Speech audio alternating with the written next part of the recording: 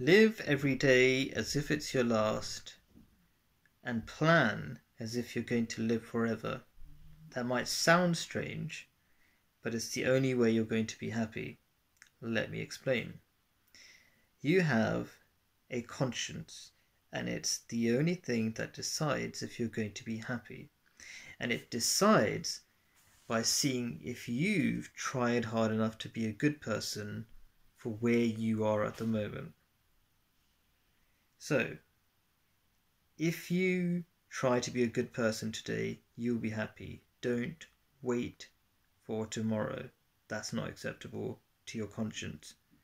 And also, part of being a good person is to build a better future for tomorrow, even if you don't see it. In fact, because you won't see it.